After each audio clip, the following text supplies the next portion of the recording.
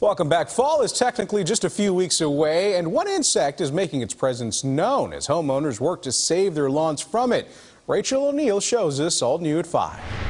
My son told me yesterday when he was walking to school there's like caterpillars everywhere. Well, these caterpillars have an infamous name, armyworms, insects most active during the fall when temperatures are mild.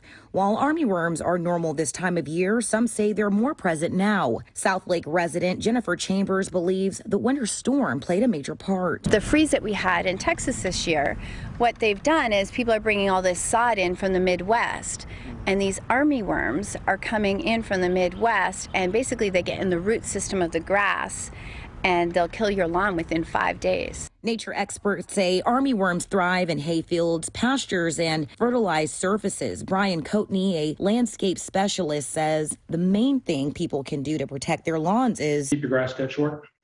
Now they will still feed on shorter grass, but typically they're most active early in the morning or late evening. When the sun comes out and it gets hot, they like to burrow back down and escape the heat, escape the elements. Coatney also recommends applying insecticides, which people may have to spray multiple times to get rid of armyworms. In Southlake, Rachael O'Neil, CBS 11 News.